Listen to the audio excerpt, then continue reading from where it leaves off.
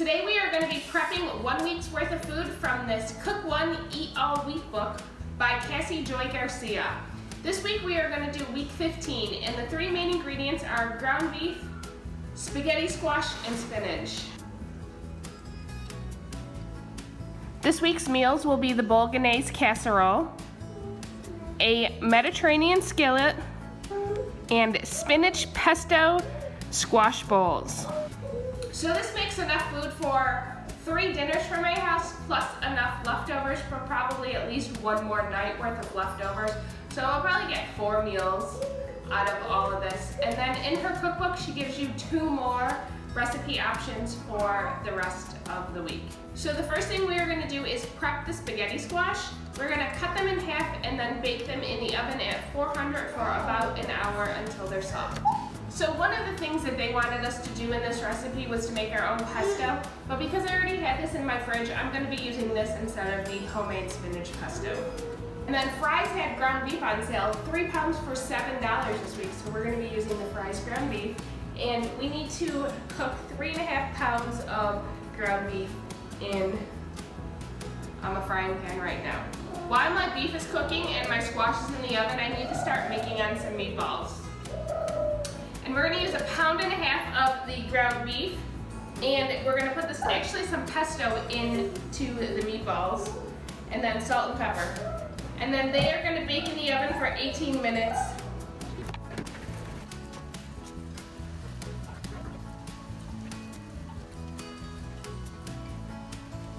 Okay, so I got about 18 meatballs out of that 1.5 pounds of beef, and I'm going to stick these in the oven for 18 minutes.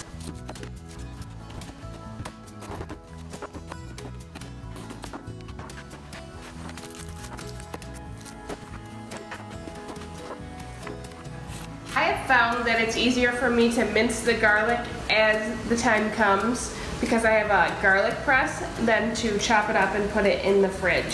So I think I'm going to do the bolognese sauce right now. Actually, I'm supposed to, and I'm supposed to use some garlic that I just minced right now. So I'm going to mince that, but there should be 2 more cloves that they want me to mince, but I am not going to mince them right now. Okay, so I'm going to make the bolognese sauce right now. And it calls for olive oil, onion, garlic, a can of crushed tomatoes, basil, oregano, parsley, salt, black pepper, and beef broth, and then the beef.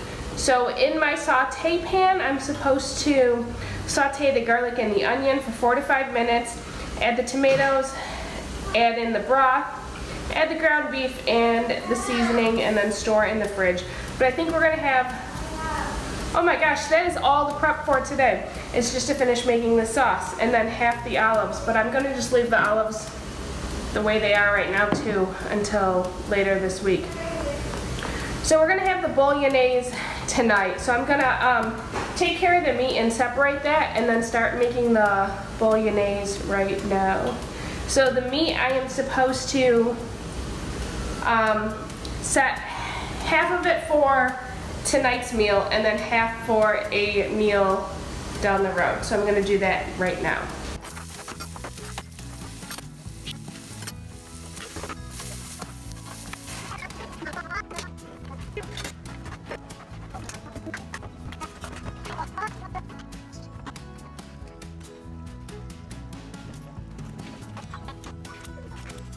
Okay, so now I'm just going to put together the bolognese. And we take 2 of these squashes, 2 halves, put them in here with some olive oil, and then we're going to add salt and garlic powder and parsley.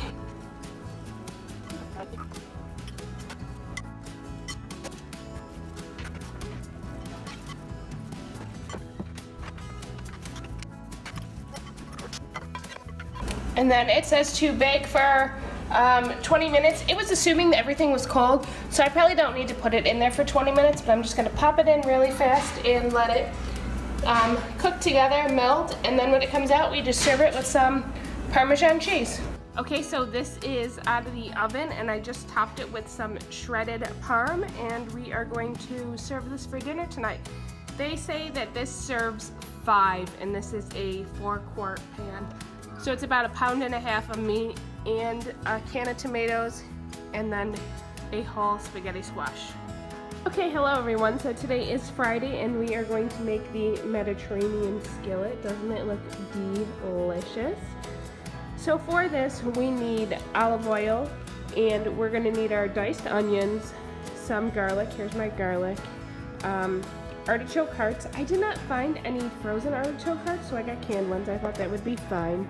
We need grape tomatoes, 2 lemons, ground beef that we cooked yesterday, and then some seasoning. So we got salt, basil, and then we needed oregano, but I didn't have regular oregano, so I'm just going to use this Italian seasoning. And then it gets garnished with feta. It says it only takes 10 minutes to prep and 12 minutes to cook, and it should yield 5 servings. So I am going to start it right now, and we're just going to, in this pan, heat up some oil and cook the onions and the garlic. And then once the onions are translucent, we're going to add the artichoke hearts and tomatoes for about 3 to 4 minutes. We're going to juice some lemons and set them aside. We're going to add the tomatoes. We're going to add spinach to the tomatoes, and then we're going to add the beef too, and then we're going to add the lemon juice, seasonings, and salt. Toss, cook for a couple more minutes, and then top with the olives and the feta and serve. So that sounds pretty easy, so we're going to get started right now. Take a quick time. It is 5:25, and we'll see when I'm done. 5:26. Okay, so in here I have the onions and then the garlic I just pressed in here. Like I said in yesterday's part of the video, it's just as easy for me to press this garlic as it is to cut it up yesterday and put it in a bag. Actually, I think it's easier to do it today than have that one extra step in that extra dirty dish. I guess if you wanted to save time, you could just buy the stuff that's already even diced up and use that. So we're gonna let this cook here for a couple minutes till the onions are translucent. And while this is cooking, I'm gonna drain my artichoke hearts. So I did a Walmart grocery order yesterday, and look at the size of these grape tomatoes. Aren't they huge? I'm gonna cut these into some smaller pieces, probably into quarters, and stick them in there. Did you know you can use this as like a colander? It's got the holes in it, and you can just rinse your tomatoes in this.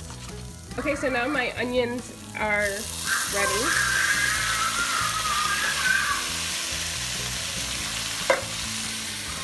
And I've chopped up my tomatoes.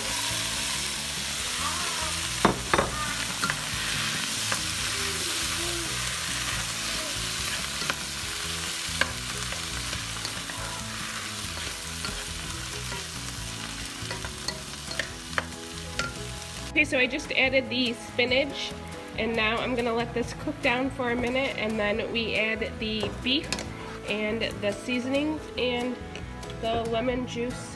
The lemon that I juiced, the juice of the lemon. So we're just going to give this a quick minute to stir.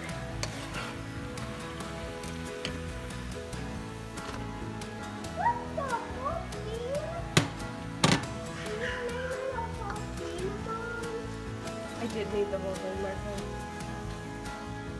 Parker's over here recording me too. He's making his own video. Mom, I get my channel. For his channel. What's your channel's name? My channel is named Marco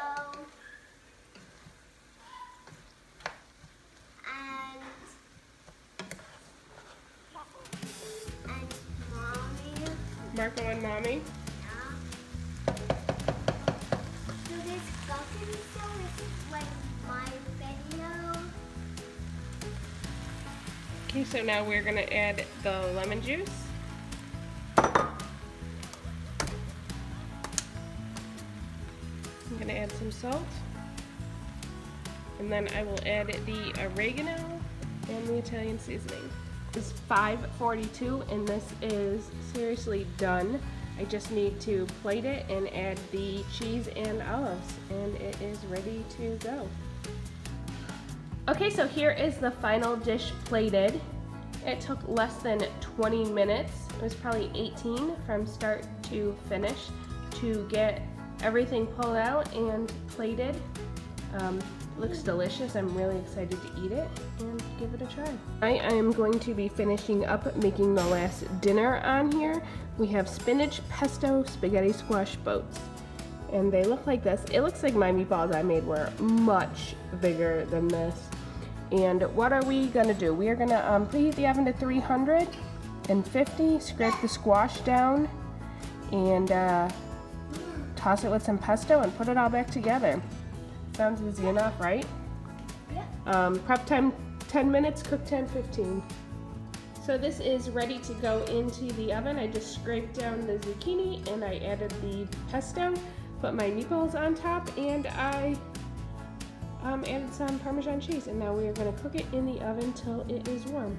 The final presentation of this squash meatball thing, it didn't seem like I had enough pesto left, but that was honestly my fault because I just used what I had left over in the fridge. I didn't make more like they suggested. And then here is one still in the boat. And again, I left this in the oven a little bit longer because I was waiting for my husband to get home, so the meatballs might be a little bit brown, but it looks delicious.